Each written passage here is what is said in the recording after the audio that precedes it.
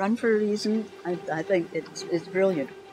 When we first heard about it at the very beginning, we both said we've got to run the first one, because if you don't run the first one, you can never say that you've run them all.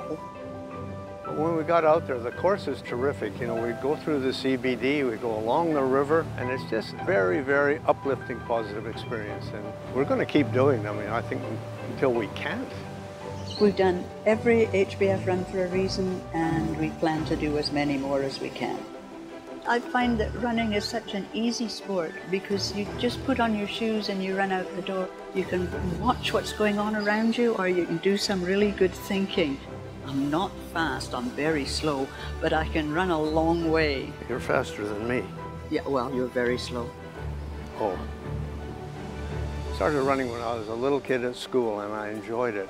And then as life went on, I just kept running. So it's kind of kept me alive, and it's part of our life.